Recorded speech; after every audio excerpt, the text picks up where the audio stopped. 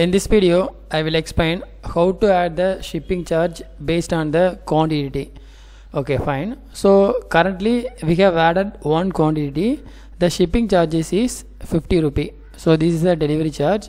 I have just renamed the flat rate to delivery charge.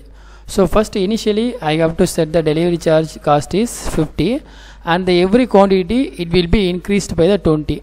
Suppose I add the second, then the 900 plus 900 800, then it will be add the first product for the 50 rupee. So first one is 50, and then it will be increased by 20 by 20 based on the each quantity.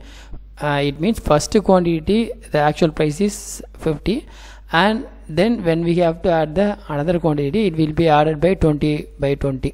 So for more you can just go through the steps. So these are the steps. First go to on the WooCommerce settings, then shipping zone, then go to on the flat rate. Just I rename the flat rate to the delivery charges. So then you have to just apply this formula.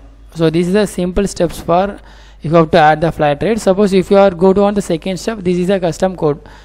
Actually when compared to the two options, the first option is very simple and easy. So if you are facing any issue, just comment below, and thank you.